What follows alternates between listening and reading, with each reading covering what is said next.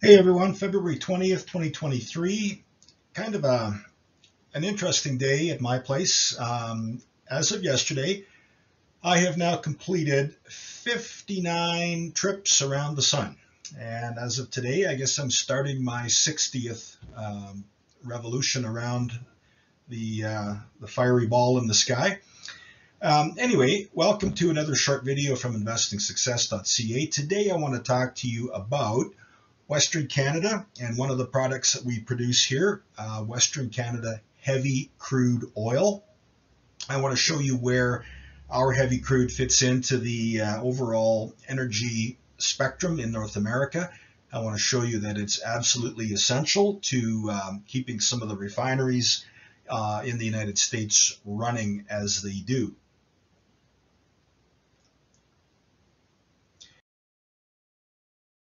Here's a map of Alberta and Saskatchewan, and you can see in the map that I've got these areas outlined in green.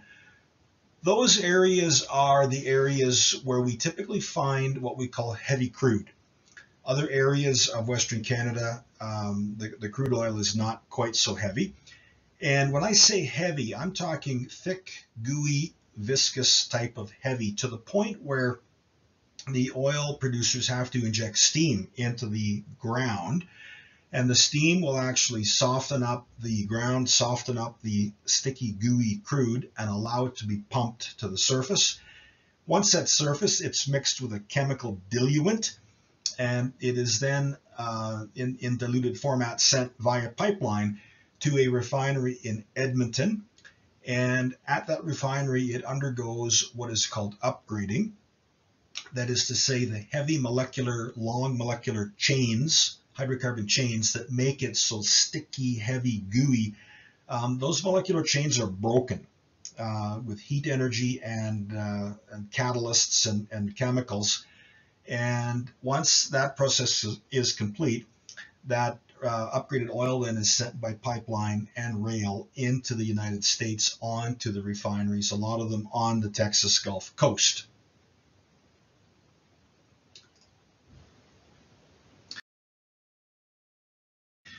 So oil, and this is what a lot of people don't understand, oil is classified according to its viscosity, its thickness, its gooiness, and it's measured in units called API. Now, API is just the American Petroleum Institute, and they're the ones who came up with this way of measuring and expressing viscosity. So the actual formula for API is 141.5 divided by the specific gravity or the density of the crude. Once you've got that figure calculated, you subtract from it 131.5. So what's left, the number that pops out of that equation, is the API number. So for example, oil from Texas is typically around API 40. Has been for a long, long time, will be for a long time. And that's why the crude oil refineries that make our gasoline and our heating oil and our diesel fuel, all of those guys along that US Gulf Coast, they are configured to basically feed their refineries with API 40 crude oil. And they operate according to the 3-2-1 crack spread. So 3 barrels of oil going into their process will give 2 barrels of gasoline and 1 barrel of diesel fuel.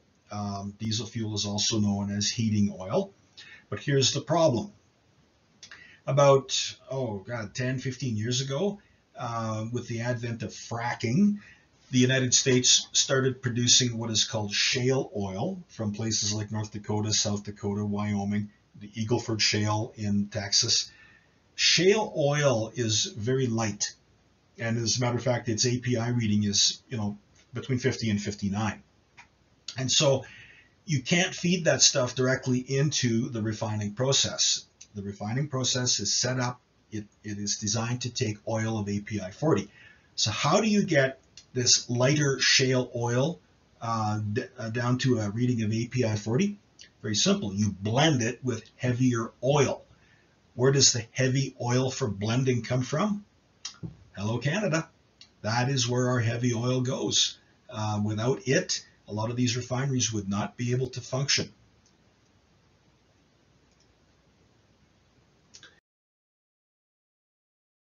And so when it comes to crude, we hear about it in the media every morning.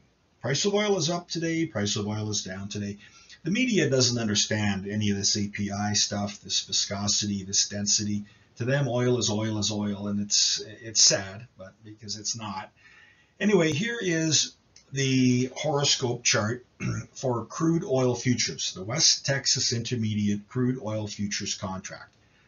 Started trading for the first time March 30th in 1983.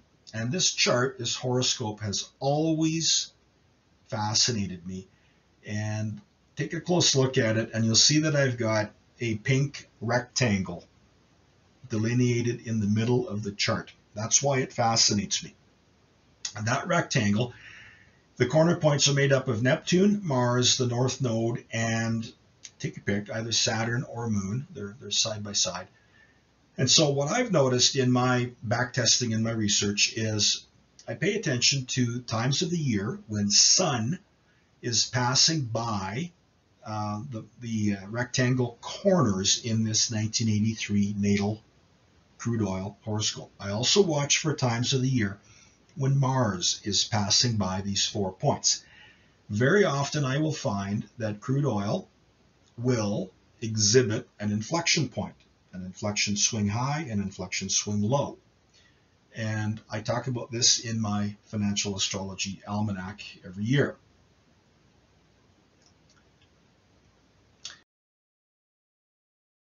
Now, the company I want to introduce you to today is called MEG Energy, headquartered in Calgary, Alberta.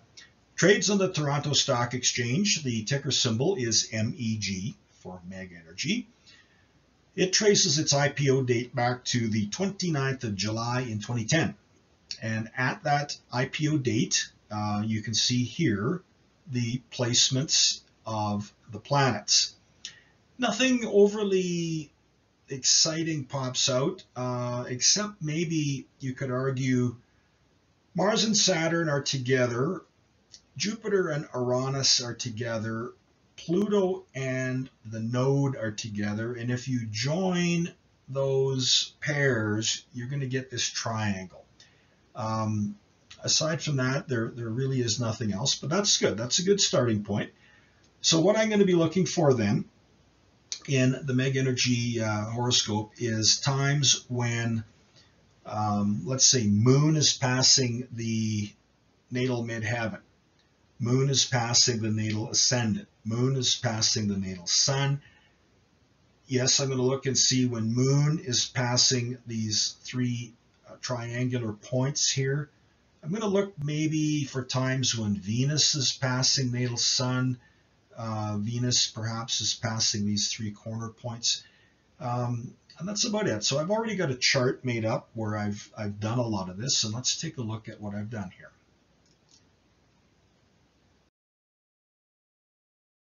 Oh, but before I go any further, just a reminder, what I'm talking about here is geocentric astrology. So you can get it from a software program, you can get it from a repository online, you can buy the New American Ephemeris for the 21st century, but it is geocentric. Now, here's the chart that I've got made up for you. And yeah, I looked at this and I'm seeing, here's an inflection point in early 2022, Moon passing the natal midheaven. Venus passing the natal midheaven, Moon passing the natal ascendant. Sun passing natal sun, Moon passing the natal ascendant and the natal Mars point. Moon at natal Moon, Sun at the natal midheaven. Also on this chart, I've overlaid the times from that crude oil horoscope when Sun passes the 4 corners of the rectangle. And let's face it, even though MEG Energy is making heavy oil, it is still an oil stock. And it's interesting to see how human emotion will take the swing points from the crude oil futures, and they will be reflected on the price chart for MEG Energy. So I've got 1, 2, 3, 4 corners of the rectangle in 2022. And sure, they align to swing low, swing high, swing high, swing low. Yeah. I got a Mars event, but now Mars didn't pass all 4 corners of the triangle in 2022 because it went retrograde midway through 2022 and it went backwards. That's okay. So here and now, the price of MEG Energy is above the 200-day moving average. So we say the trend is bullish, and it certainly is. And I'm going to give you more on that just a minute here. Now, the one thing I always look at, in addition to the astrology, is some manner of chart technical indicator. One of my faves is the slow stochastic. And you can see here that, MEG Energy has had a bit of a run of late. It's gone, from $17 to 22, almost 23 in the past short while. But now it looks like it's getting ready to take a break. The stochastic has fallen beneath its upper boundary on it, and to me, that is an indication that it is going to take it's not going to fall apart, but it's going to trade, sideways to slightly down, and that actually is going to create another buying opportunity for the next leg higher. I also look at Fibonacci, and broadly speaking, from the middle of 2022 until September of 2022, the price of MEG Energy worked its way lower in fits and starts and stops and goes. But then it generally recovered up until just recently. And it did so in waves or stops and starts. But the important thing to note is the technical chart stochastic is telling me this thing is rolling over. Why? Because it's actually retraced Fibonacci 78.6% of the down move from 2022. Anytime I see a stock retracing 78.6, that usually is time for it to have a little pause. So I'm not at all surprised that MEG is taking a little break here. And what else does Fibonacci tell us? September of 22 through November, it went up, then it pulled back, and it pulled back a Fibonacci 61.8%. Very nice. It could have easily pulled back 78.6, but it didn't. These pullbacks and these advances are always going to be 38.2, 61.8, or 78.6. 3 of them. Take your pick. So where do we go from here? Let's say that MEG wants to take a break. If it pulls back to $20.50, that is a 61.8% retracement of the move that it made recently. If it pulls back to $19, that will be a 61.8% retracement. It could retrace even more, but I don't think so. So what I'm going to be looking for then is for price to get nearer to each of these Fibonacci retracements. I'm going to be looking to see if that aligns then with either astrological events pertaining to the crude oil futures, the rectangle, or astrological events pertaining to the MEG Energy 2010 first trade horoscope. And I'm going to be looking to also see, at these retracement levels, what is my slow stochastic doing? Is it indicating a possible change of trend and a buy signal? So there's about 4 bits of evidence that I'm going to be looking for at each of these Fibonacci retracement levels as they come.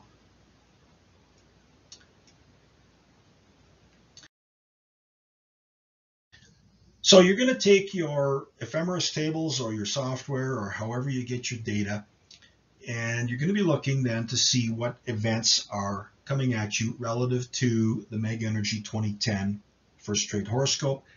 So starting in a couple days, we've got Venus at natal Jupiter, Moon at natal Jupiter. 27th of February gives me Moon at natal midheaven, Sun at natal Moon early in March. March 19th till pretty much the end of March, that's Mars slowly passing one of these corners of the crude oil rectangle. Moon at natal Moon, Moon at natal Sun. April 9th through the middle of April, that's the sun passing one of these corners of the crude oil rectangle. So you're going to lay out all of these dates in a journal on your desk, and you're going to watch the Fibonacci retracements. You're going to watch for these events to occur. And at some point, you're going to make a buying decision on MEG Energy.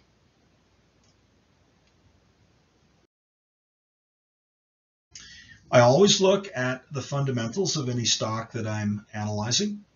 And in the case of MEG, for the first 9 months of 2022, it generated $1.3 billion free cash flow. That's not revenue, earnings. That's free cash flow after all is said and done. What did they do with that free cash flow? Very smartly, they bought back $1.1 billion of their outstanding debt. They used $200 million of that to give the shareholders a nice year-end bonus. What they've got left in terms of debt is $1.2 billion. We're looking at an oil company that literally by the end of 2023, this year, debt-free. Unbelievable.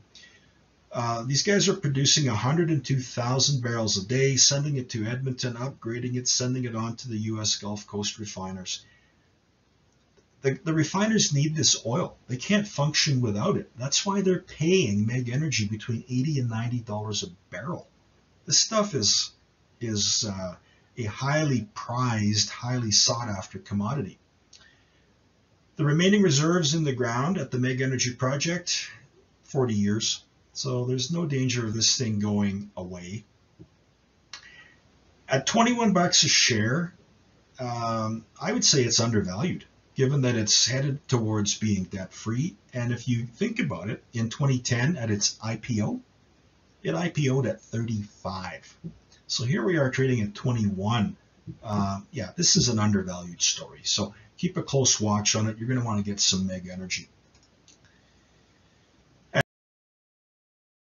And to wrap things up, don't forget to visit me at investingsuccess.ca.